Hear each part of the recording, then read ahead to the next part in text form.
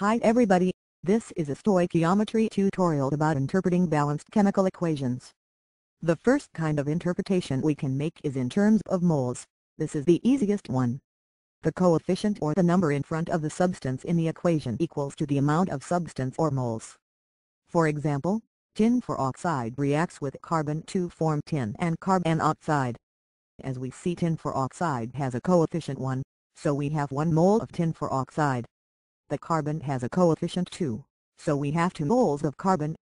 Next, tin has a coefficient 1, so we have 1 mole of tin. And finally, carbon oxide has a coefficient 2, and we have 2 moles of carbon oxide. Next, we can interpret an equation in terms of molecules.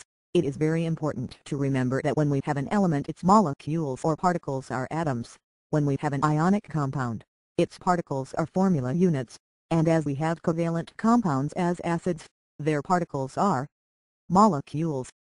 For example, in our very first equation, we take again the coefficient numbers representing one particle of each substances, so tin for oxide has coefficient 1 and it is an ionic compound because we have a metal and a non-metal. We say we have one formula unit of tin for oxide. Carbon is an element and it has a coefficient 2, so we have 2 atoms of carbon. Next, tin is also an element and it has a coefficient 1. So we have 1 atom of tin, and finally carbon oxide is a molecule because it has 2 nonmetals, as we have 2 molecules of carbon oxide.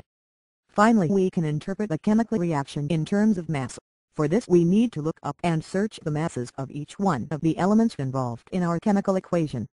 If we take again our example equation, we have the elements tin, oxygen and carbon. We look for the air masses and we get that tin has a mass of 118.7 grams. Carbon has a mass of 12 grams and oxygen has a mass of 16 grams. Now that we have the masses, we just have to substitute them on our chemical equation. If we have 2 or more particles of the substance, we just multiply the mass of 1 times the coefficient or subscript. Finally, we get an equivalence which shows our chemical equation is balanced and it obeys the law of conservation of mass. Thanks for watching. If you have any doubts, leave a comment. Thank you.